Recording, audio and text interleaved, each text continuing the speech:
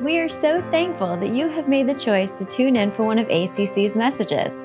You know, as you're listening and diving into the truths that are being shared, we challenge you. You're sitting at your phone or at your computer, hop on social media and be sure to use the hashtag YouBelongAtACC as God is teaching you different things during this message. You belong at ACC, and we truly mean that, which means that we would love to have you join us during one of our Sunday services at 710 Aquahart Road. We would love to have you jump into this message, and we are believing God is going to do some awesome things in your life today. My name's Matt, by the way. If we haven't had a chance to meet, I serve here at ACC as a lead pastor, and one of my favorite parts of this job is on most Sundays, I'm asked to stand up on this stage and to open up God's Word and to teach truth out of it to you. And I want you to know that when we open up this book and I am praying that God speaks truth out of my mouth, not just to you, but also to me. It's amazing how God teaches me every Sunday when I teach. And so I want to invite you to grab a copy of God's Word. We're going to do something a little different this morning. I'm going to read a passage of Scripture, but I'm not going to put it up on the screen and make it easy for you. So grab a copy of God's Word and open up to John chapter 6. If you don't own a Bible, you can grab the Bible from the chair in front of you. And on that, to make it easy for you, page 641 is where you're going to find John chapter 6. And by the way, you can just write your name on that Bible and take it with you if you need a Bible. We want you to have one, okay? So John chapter 6, I'm going to read the first 15 verses together, and then we're going to pray. Here's what it says in the NLT version. It says, "After this, Jesus crossed over to the far side of the Sea of Galilee, also known as the Sea of Tiberias. A huge crowd kept following him wherever he went because they saw his miraculous signs as he healed the sick." So last week, Pastor Michael was talking about Jesus and his healing miracles, right? We got to see a couple examples where Jesus was able to heal sick people. Well, now we see the result of him healing sick people is people saw him healing sick people, and now they're following him wherever he goes.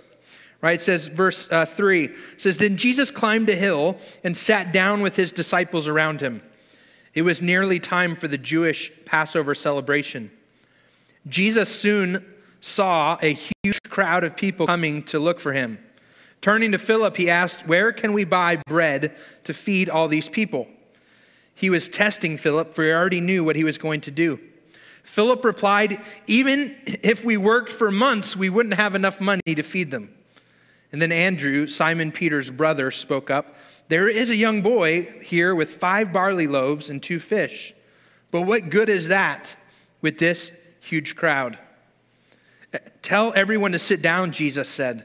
So they all sat down on the grassy slopes. The men alone numbered about 5,000. Then Jesus took the loaves, gave thanks to God, and distributed them to the people. Afterward, he did the same with the fish, and they all ate as much as they wanted. After everyone was full, Jesus told his disciples, 'Now gather the leftovers so that nothing is wasted.' So they picked up the pieces and filled 12 baskets with scraps left by the people who had eaten from the 5 barley loaves. When the people saw him do this miraculous sign, they exclaimed, 'Surely he is the prophet we have been expecting.' When Jesus saw that they were ready to force him to be their king, he slipped away into the hills by himself." Let's pray together. Father, right now I ask that you would allow your word to continue to come alive to us, that we would be able to see clearly out of it what it is that you want each of us to see. It might be something different for every person in this room, Father, but I pray that you would allow your word, which we know is alive, to speak to us, and that each one of us would be able to walk away today more like your Son. We pray this in Jesus' name. Amen. So church, this is clearly a miracle. Right? You see Jesus show up and there's these, it says there's 5,000 men. So that's not even telling you how many women and children were also there. We're going to assume that there's probably about 15,000 people gathered together. And Jesus shows up, and they're following him because of all of his healing miracles, and they're hungry. And Jesus takes 5 loaves of bread and 2 fish and is able to provide for their physical needs and feeds everybody until there's leftovers. Clearly, we can look at this and say, well, that's a miracle. It's a miracle. In fact, this is the one miracle of Jesus that is mentioned in all 4 gospel accounts. There are other miracles of Jesus, plenty of them, but this is the only one that's mentioned in all 4 Gospels. Matthew, Mark, Luke, and John all talk about Jesus feeding this crowd of people. And you want to know why I think this one makes the list of the short list of one that makes all 4 Gospels? I don't know about you, but it's the same reason that we go to Texas Roadhouse. It's the bread, right? It's this, that there's this some room, you sit down at a table and you eat and they bring you some fresh bread. And then when that's gone, they ask you if you want more and you say yes. And they bring you more. And by the way, the little secret, you always want more because you can take it home with you people, right? And they're just going to keep bringing you bread. I'm pretty sure that Jesus lives in that back bakery of Texas Roadhouse because the bread is just always there. It's just amazing. And so we have this example of Jesus taking bread and multiplying it. It's clearly a miracle. And so I was looking at this miracle and trying to think, well, what could like the sermon title be today? Like what could be the theme of how maybe God's asking me to preach this? And a lot of ideas come to mind. There's like 50 sermons in this one passage of Scripture. But one of the ones that kind of came to mind was the idea of, listen, when you eat with Jesus, there will always be leftovers. That would have been a great sermon, but I didn't go that route. I was thinking, well, I could also talk about how Jesus is able to do a whole lot with the little that you can bring to the table. That would have been a great sermon. I didn't go that route this morning either. I was thinking, well, you know what? I could just talk about Andrew. We had this example of Andrew. He's always bringing people to Jesus. He's bringing this little boy over to Jesus saying, hey, and we could say, hey, look at Andrew and the example. We should also always be bringing people to Jesus. That would be a great sermon, but I didn't go that route. So, and all the different routes I could go with this passage of Scripture, what I want to do this morning is show you 4 things that we can learn about Jesus through this miracle.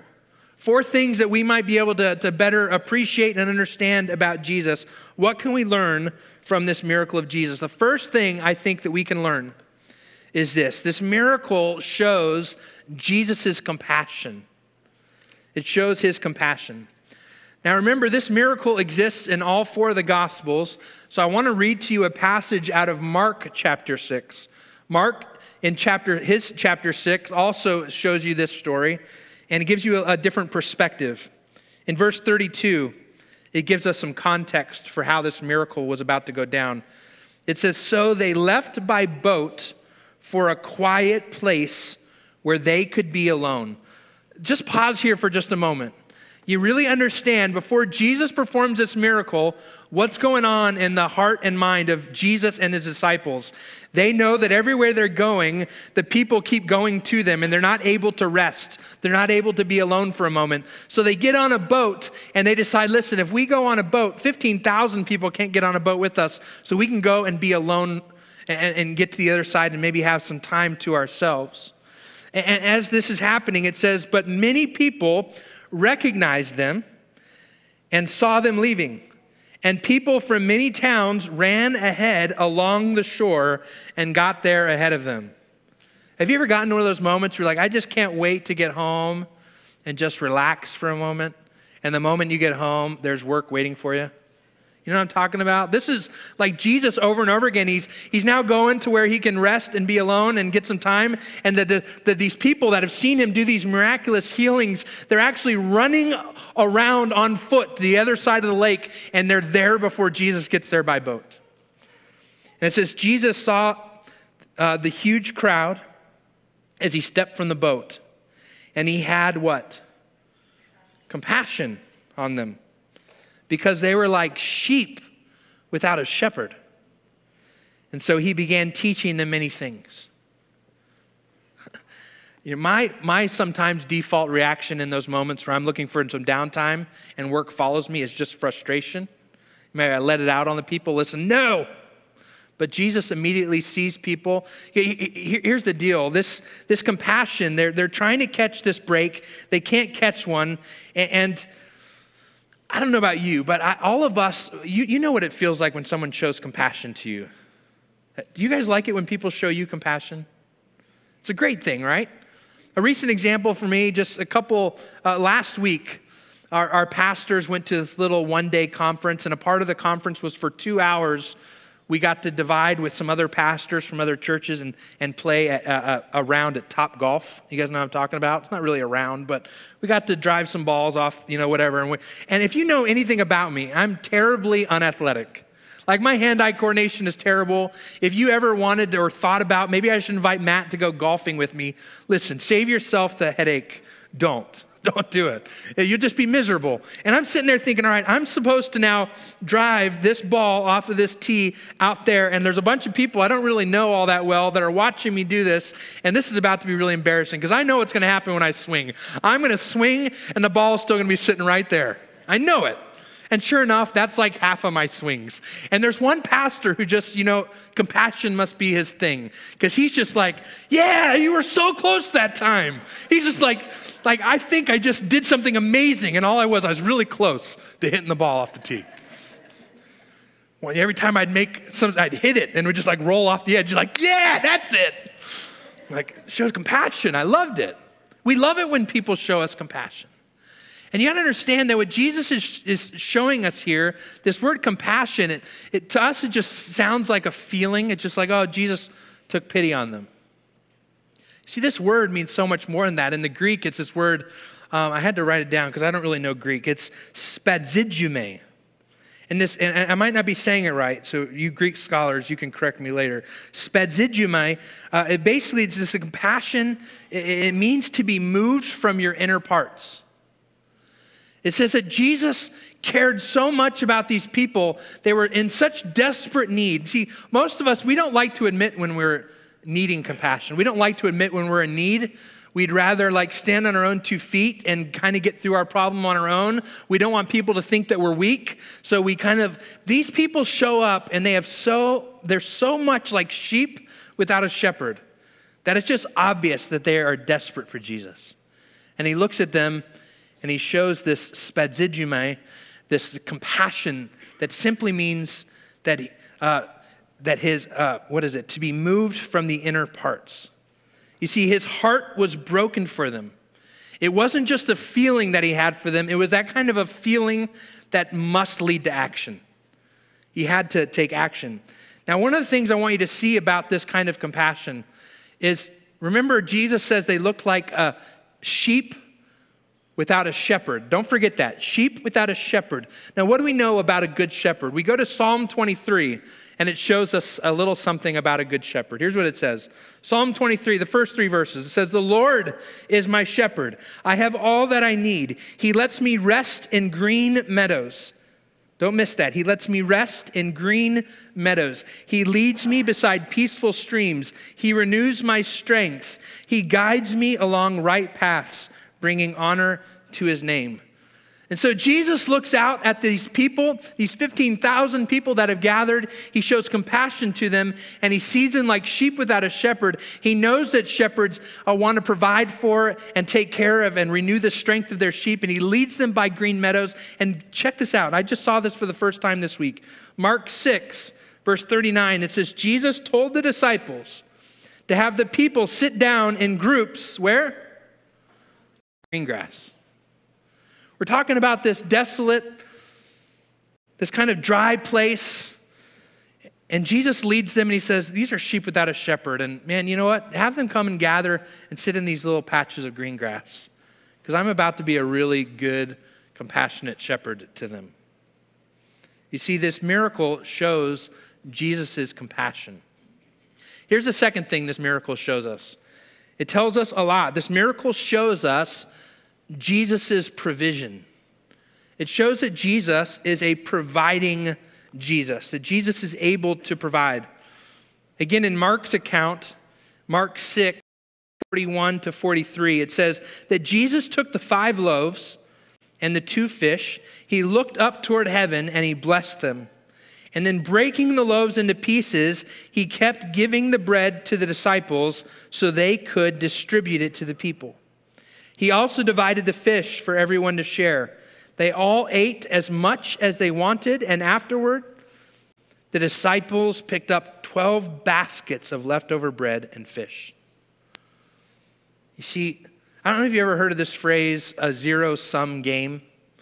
If you ever heard of this phrase, but let me explain it in kind of the best way I know how. If I looked out right now and I showed compassion on all of you and I said, this crowd looks hungry. And so I place an order right now. I call up, Little Caesars. They're hot and ready pizzas, right? And I say, I got a crowd that's hungry here, so would you just send over a large pepperoni for us? Now, you guys might be thinking, I think you might be underestimating how hungry we are, right? If you had one large pizza, I could technically feed everyone in this room with it. You just wouldn't get very much. I'd have to slice it into 200 slices, and each of you would get like a little bit of a crumb of pizza. And you'd be like, what was the point? Now I'm hungrier. You put something in my mouth, and it wasn't enough to satisfy. And see, in a zero-sum game, you recognize that there's a limited quantity, and everybody can only take from what's there. And once it's out, it's out. And for a lot of us, we go about this life treating God like he has a limited quantity of blessings. He has a limited amount of energy to hear our prayers. His blessings can only listen, I gave you 2 blessings already. You only got 1 blessing left this week. Like somehow there's a zero-sum game when it comes to Jesus. But the truth is that Jesus doesn't operate that way. He created everything. And if he runs out of something, he just creates more. It's exactly what he shows us in this. He's got only 5 loaves of bread. And I did the math. In order to take 5 loaves of bread and the 2 fish also, but just think about the bread for a moment. 5 loaves of bread, in order to feed 15,000 people, 3 slices each, he had to turn the 5 loaves of bread into 4,000 loaves of bread. You see, there is no zero-sum game with Jesus. He can take what little we have, what little you are offering, whatever he wants to, and he can take it and provide for you. You might be thinking, I don't see Jesus providing. When it comes to Jesus being a good shepherd, you might feel like in certain points of your life that maybe you're in this season right now where you're feeling like, I don't feel like Jesus is providing for me. I've been needing something, I've been asking, and God's not really providing. But if you think about the Good Shepherd from Psalm 23, the Good Shepherd knows that you need to be in green meadows and that your strength needs to be restored. And sometimes the Good Shepherd knows that there are seasons where in order to get to the green pasture that he has planned for you, he's got to take you through the valley of the shadow of death. Sometimes you might be in a season that doesn't feel like God's providing for you, but what he's doing is he's taking you through a valley, he's taking you through difficulty, and he's walking you to a place where on the other side is the blessing that he has planned for you. But at the end of the day, Jesus, his miracle shows that he can provide, that he plans to provide, and he can do that. But here's what I want you to understand about this second point is most of the time when Jesus performs a miracle, he does it in a really unique way. Let me show you this. In Mark 6, verse 37, if you go back, they're like, listen, feed everybody. And then they said, you do it. And Jesus says, no, you feed them. Think about this for a moment. I would imagine that if the disciples are sitting there and Jesus is here and there's 15,000 people and you got 5 loaves of bread and 2 fish and they're like, what are we going to do? And Jesus says, you feed them. I would be like, no, you're Jesus. You feed them. I can't feed all these people. You do it. But Jesus, so often in the output of his miracles onto his people, guess what? He uses you and me. He allows us to be part of the miracle that he's performing. He doesn't need us. If I just sit back and say, Jesus, I'm not serving nowhere. I don't want to be a part. I'm not giving nothing. And listen, he's going to accomplish what he wants to accomplish with or without you. But how cool is it that we get to see the disciples got to be part of the miracle? Jesus tells them, you do it. Jesus is the one who's going to multiply the bread. He's going to perform the miracle, but he's going to use the disciples to do it. That might look like, maybe Maybe you've received a miracle in your life recently, and there's just a check that showed up, a bonus at work and something. All of a sudden, you got more money than you were needing at the moment. And you're like, wow, it's a miracle. And you might not even realize it, but when you take that and you say, well, I'm going to try to find some way to bless someone else, and maybe you give a generous gift to someone that's in need, you know what that person is sitting there thinking? It's a miracle. Guess what? God used you to perform a miracle in someone else's life. And it reminds me of a story. There's a guy, and he's got his family, and there's no food left in the pantry, no food left in the refrigerator, and he's sitting there, and he doesn't know how he's going to feed his family their next meal. And so he prays right then. He gets on his knees in the kitchen, and he says, God, would you please provide some food for my family? And as he's praying, his window is open in the kitchen, and his next door neighbor, their window is open also. And in that house lives an atheist, a guy who doesn't care about Jesus, doesn't love Jesus. And he overhears his Christian friend praying for food. And so he thinks he's got this little sneaky idea. So he goes out to the grocery store, and he buys a whole bunch of food and puts it in boxes and puts it on his neighbor's front porch. And he rings the doorbell and hides behind the bushes. And then the Christian guy, he opens up his door and he sees all the food, and immediately he prays, God, thank you so much for hearing my prayer. You performed a miracle. And the neighbor jumps out from behind the bushes and says, ha! It wasn't God, it was me.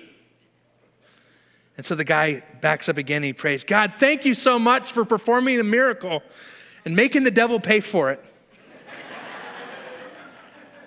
See, here's my point. God can use you, and he used the disciples to go and distribute this miracle to people.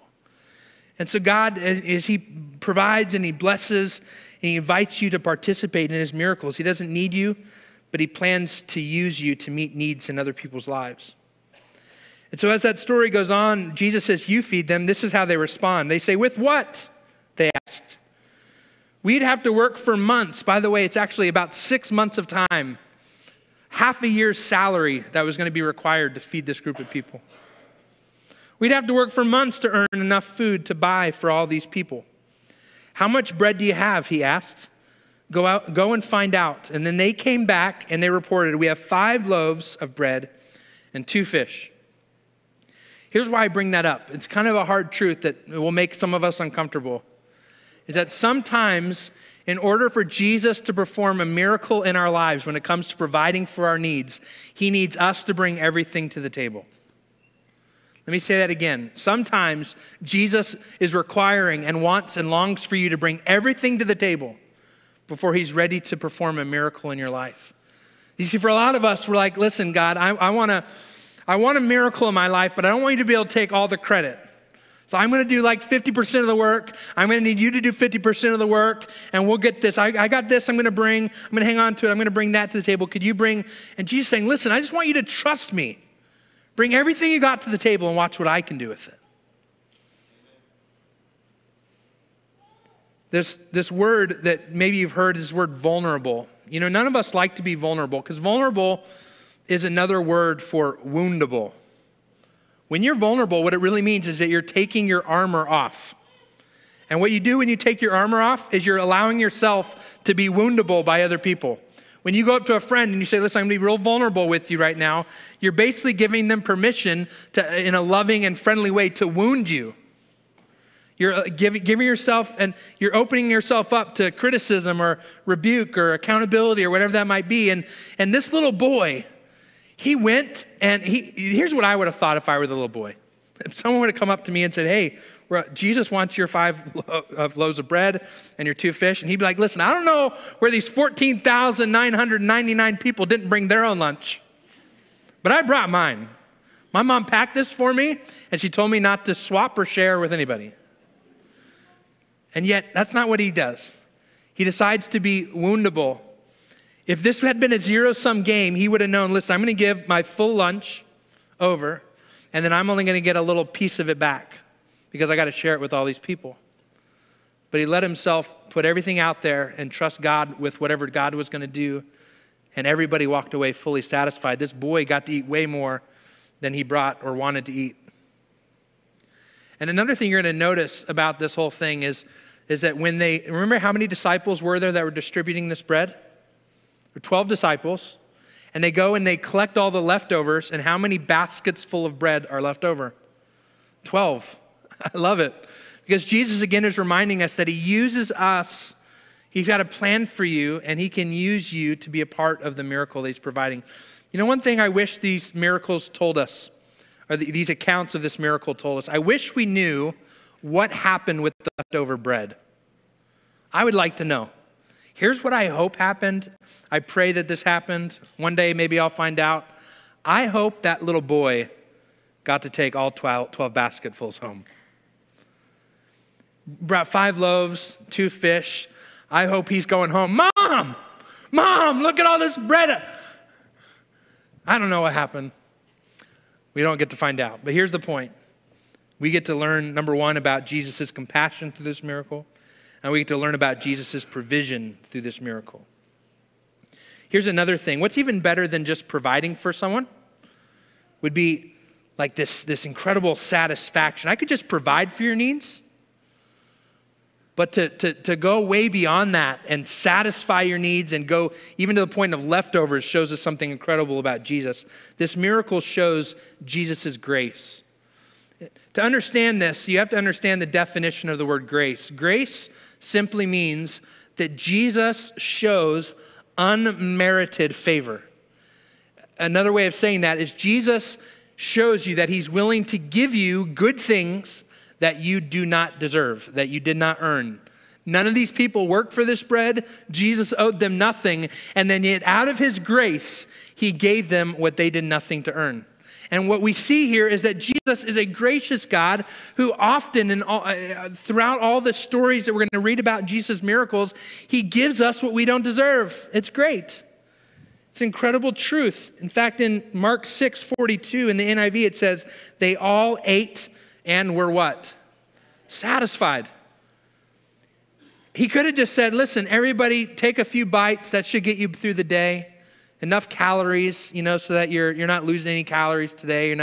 This isn't going to be a weight loss plan today, but just eat enough. I just want to sustain you. That's not what he did. He gave everybody more than they could eat until they were full and they were satisfied. That word satisfied to me is like the word joy. He gives above and beyond and will give you what you need and what's good for you. You see, Jesus gives the people what they did not earn as a free gift of love. What's incredible, too, we see about how this points to a later thing that Jesus is going to do. He takes the bread in this miracle, and what does he do? He breaks it. And what is he going to do later in the upper room? He's going to take bread like we did when we took communion, and he's going to break it. You might have broken it in your mouth with your teeth, or maybe you snapped it in two before you ate it. But Jesus takes bread in the upper room, and he reminds people, my body's going to be broken for you. And he points to a future miracle, something he's going to do that's so powerful when the most incredible signs and symbols of God's grace is where he allowed his body to be broken for you through Jesus. You see, he has endless love for you. He has endless grace for you, mercy for you, kindness for you, provision for you. Here's the fourth thing we're going to wrap up this morning with. This miracle shows us Jesus' kingdom. One of the things I don't want you to miss is that by looking at this miracle closely, you can actually see that it points to something bigger than just bread in our hungry stomachs. You see, what we see is that Jesus has something more in mind than just feeding these people. In fact, all of the miracles we're going to look at in this series, they kind of have one big thing in common, and it's this. All the miracles are a sneak peek into a more eternal and fuller fulfillment of those miracles in eternity. Like last week, Pastor Michael talked about the miracles of Jesus healing the sick. Right? Jesus was able to go up to someone who is sick and in their natural bodies say, be healed, and then their natural bodies got better. But guess what happened? Their natural bodies eventually got sick again, and they eventually all died. Lazarus, brought back from the dead, well, he's dead. So Jesus, by performing a miracle of bringing health back to someone's life, what he's really doing is saying, listen, one day through my death on the cross and through faith in me, I'm going to make all of your bodies no longer need healing ever again. They're going to be perfected. You see, he's pointing to his kingdom. Next week, we're going to talk about the miracles of Jesus where he has authority over the natural world. He's able to speak to nature and it obeys his command. He's going to look at a storm next week and say, "Be still." Sure, there's going to be other storms on the Sea of Galilee. But one day in eternity, all the chaos of this world, all the storms, all the brokenness, all the fighting, all the war, all the everything, Jesus is going to look at it one final time and say, "Be still." And it's all going to be done. You see, his miracles are just pointing to a bigger picture, a long-term eternal fulfillment. And the same is true here. By Jesus feeding people bread out of essentially nothing, he's pointing to something in eternity. Let me show that to you. See, if you go back to John, where we opened up this morning, John chapter 6, what happens is he feeds the 5,000, and then he finally wants to get some rest again, right? He feeds the 5,000, so this is his plan. The end of the day, everyone's been fed. He knows that if he gets on the boat with the disciples and they go across the lake, what are the people going to do? They're going to follow him around, right? So he puts his disciples in the boat without Jesus, and he says, "All right, you guys go. You guys get some rest." And Jesus stays. And then that night, when everyone's asleep, Jesus kind of sneaks away too, and he walks across the lake on the water. And that's what you're going to read between the feeding of the 5,000 in John 6 up to about 25. And let's pick up in verse 25. The people wake up the next morning and they're wondering where Jesus is, and it says they found him on the other side of the lake. So Jesus, again, can't get that rest he's looking for. They go around the lake, they're looking for him, and they finally found him, and they say, "Rabbi, when did you get here?" And Jesus replied, "I tell you the truth, you want to be with me because I fed you. The only reason you guys are going out of your way to walk all the way around this lake to find me again is yesterday I fed you until you were satisfied, and you guys are hoping that today is a repeat, that you get your lunch on me again." He says, "But not because you understood the miraculous signs. But don't be so concerned about the perishable things like food. Spend your energy seeking the eternal life that the Son of Man can give you. For God the Father has given me the seal of his approval." And so what Jesus is saying to the crowd is, listen, you guys came so that your natural need for hunger to be satisfied, you guys came so I could give you earthly bread. But I'm telling you, there's something bigger in store for you in eternity. My kingdom is bigger than just bread for your belly. And the people essentially said, okay, tell us more. And he says, listen, what you got to do to get this is you need to believe in me. And the people have the audacity. Remember, Jesus just fed them the day before. They have the audacity to say, well, Jesus, if you want us to believe in you, you're going to have to give us a sign. You're going to have to do something really cool. And then they even go out to say, Moses fed our ancestors with bread from heaven. Boy, are they confused about where that bread came from. And so Jesus corrects them. He says in verse 32 of John 6, Jesus says, "I tell you the truth, Moses didn't give you bread from heaven. My Father did. And now he offers you the true bread from heaven. The true bread of God is the one who comes down from heaven and gives life to the world." And the people say, wow, we want some of that bread. This bread from heaven, we would like to taste that. And then Jesus goes on in verse 35. Jesus replied, he says, "I am the bread of life." This is one of the 7 I am statements in John. He says, "I am the bread of life. Whoever comes to me will never be hungry again. Whoever believes in me will never be thirsty." This whole concept of Jesus saying, listen, if you eat the bread of life, you will never be hungry again. It points back to an Old Testament scripture I want to show you.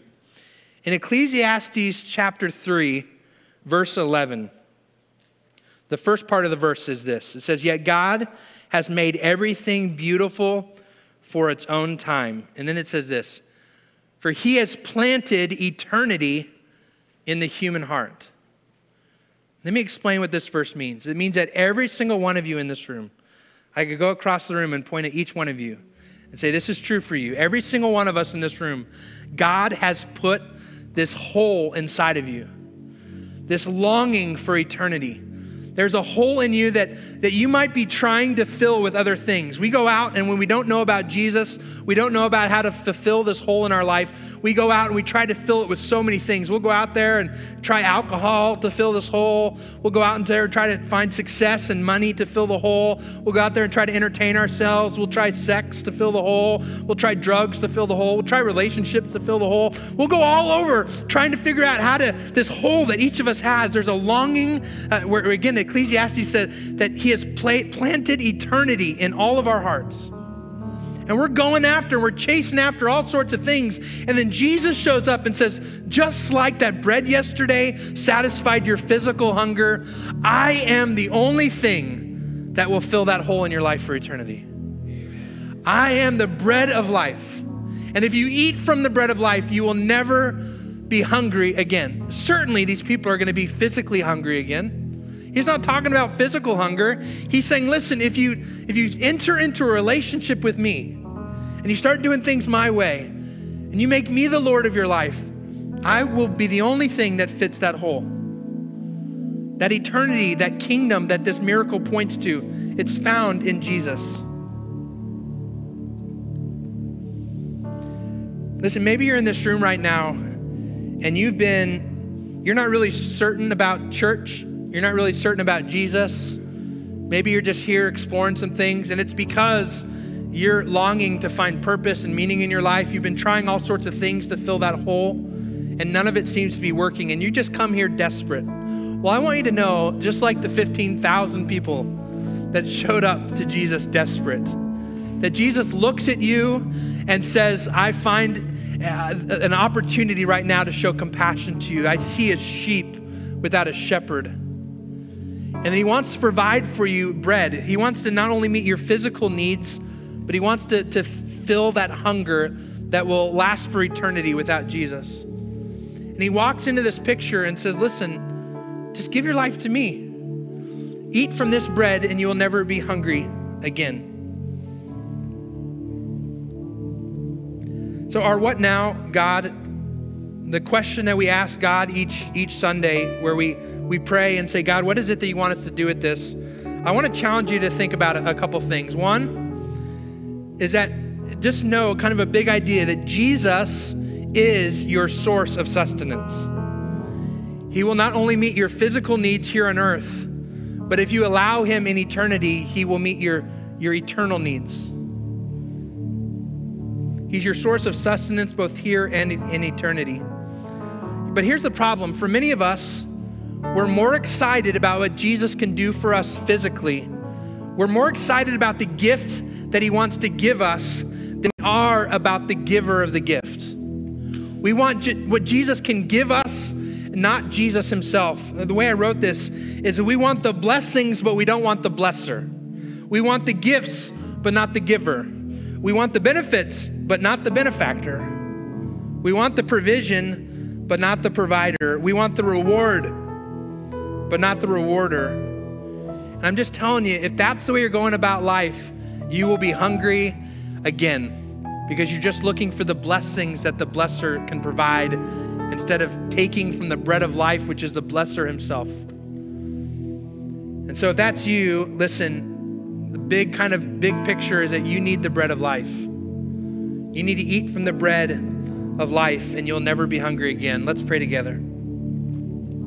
Father, thank you for this reminder as we watch you perform these provision miracles throughout Scripture, that you are a gracious God who gives us what we do not deserve. Whether you're turning water into wine at a wedding, or you're feeding a group of 5,000 men and their families, or 3,000 men and their families, and all these places in Scripture where we read about these incredible examples of you providing for people's physical needs. God, we thank you for the way you provide for us physically, but we know that points to the truth that you long to provide for us more than just a physical provision. You long to be an eternal provision for us to enter into an eternal relationship with you in your kingdom. And so, Father, I pray that every single one of us in this room would enter into that kind of relationship with you, that we would recognize that you are the bread of life and move forward into eternity, never hungry again. We pray this in Jesus' name. Amen. we are so thankful for the truth that was shared in this message today. Please know that we, as a church, are praying that what you have learned today, the truths that God has put deep into your heart, will manifest themselves and grow themselves into something amazing. And as always, you can experience that with other believers, other people who are walking this walk of faith at ACC on Sunday mornings. Please remember this. You belong at ACC.